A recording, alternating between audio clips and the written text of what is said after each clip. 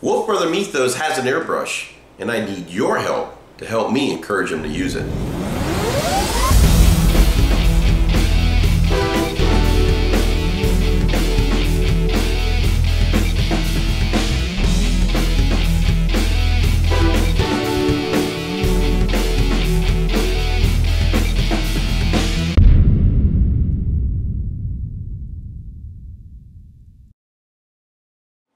Hey guys, welcome to Frosted Fist. I am Freak. I play the Imperial Fist, and I'm usually accompanied by my good friend Mythos, or Wolf Brother Mythos, who plays the Space Wolves.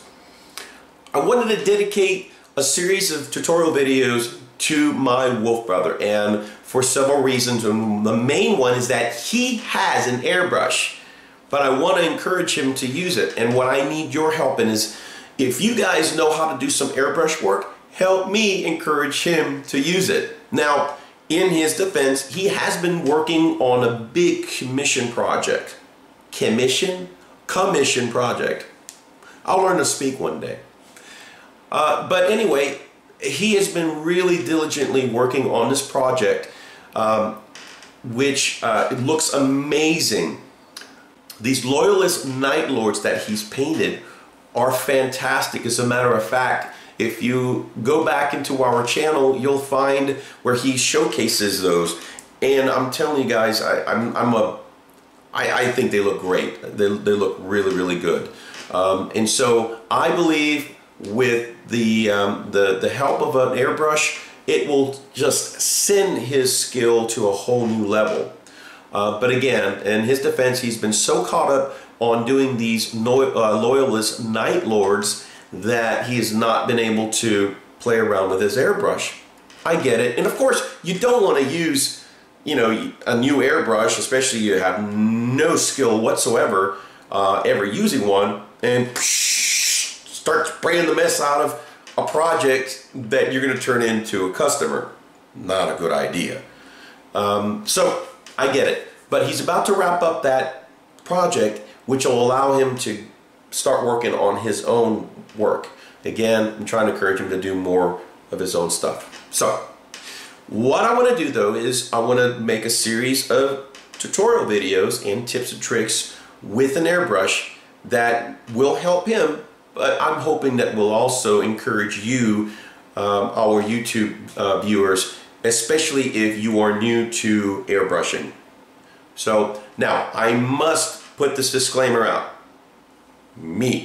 I am in no way, shape, or form a professional airbrush painter. The only thing that I put the pro in is procrastination. That's it. So what I have done is I have taken a tool, which is the airbrush, and have used it to enhance the look of my miniatures. That's it.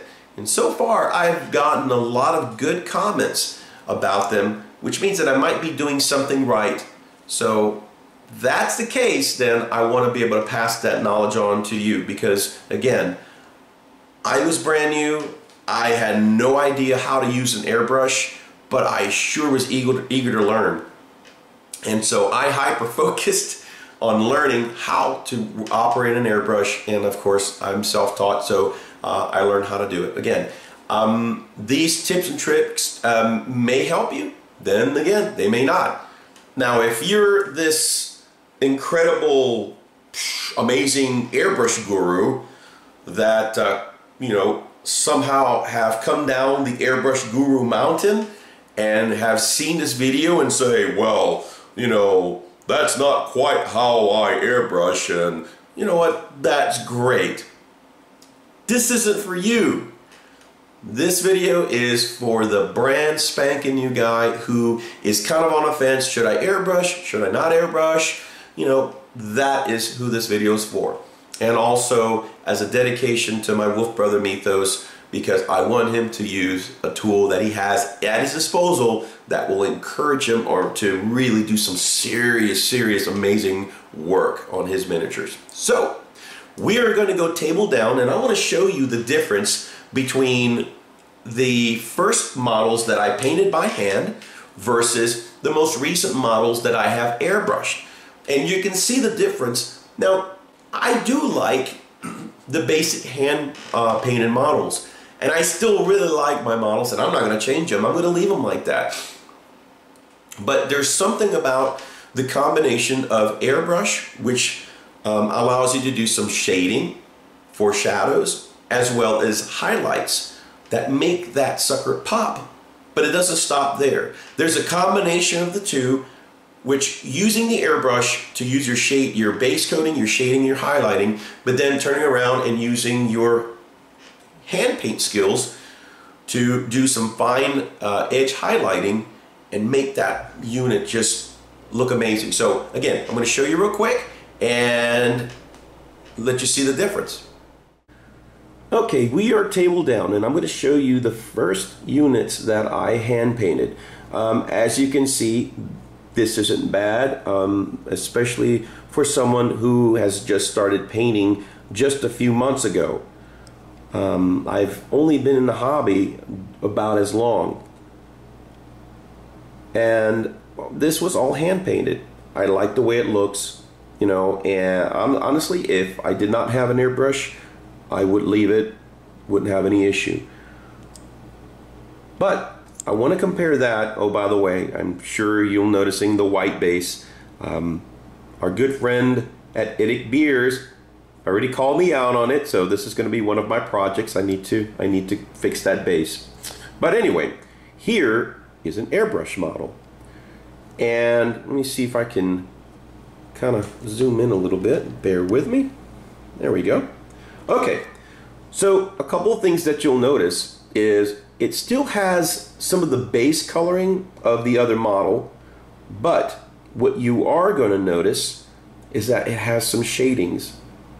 Areas where there's shadow, that's where it's shaded. And of course, the areas that where light should be reflecting or should be bright has the highlights. I've also added some effects. You can see, of course, with this jump pack, it's going to have some, I guess, exhaust soot or I don't know what that is, burn marks for the exhaust ports. And I really liked how this model came out.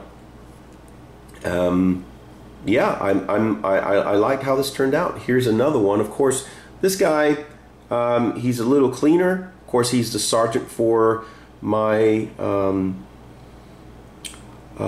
my assault squad. So I wanted him to be a little more pristine. Of course, I think he's been out in the sun too long, so his face is slightly sunburned, but that's okay. I like him anyway. I do not discriminate. But as you can see, again, the majority of this was airbrushed. So I am partial now to airbrushing. Again, let me show you the one of my first early works here. And you can kind of see the difference of a hand-painted model versus an airbrush model. Okay, here's another one that I'll show you. This is a dreadnought that I hand-painted, and I think looks great. I took the time to really, you know, paint every detail imaginable on this sucker. This is one of my favorite miniatures. I just love that mech look. I enjoyed doing this one. It's just an amazing piece. But again, this was all hand painted, and I do not want to take away from those that do phenomenal work with hand painted, but I definitely like the enhancements of the airbrush. Now let me show you the difference here on the shading. Now bear with me, this is an actual 3D printed dreadnought. Now the only thing really that is not 3D printed are the arms, and of course the front faceplate, but everything else was 3D printed. My brother actually did this for me, and so out of courtesy, I went ahead and I painted it just to see how it would turn out. So, but I want to show you the comparison. Don't die there, guy. Get back up. Okay, so you can see the comparison. Although they both look really good, I do like the shading effect on the one on the left. You can see how the lower areas are darker for shadows, and the parts above are highlighted to kind of give a good light effect, if you will. So that's what I want to do, and that's what I like to encourage Mythos to do on some of his work, especially since he's going to be fixing up some of his models as well. So without further ado, let's start this tutorial.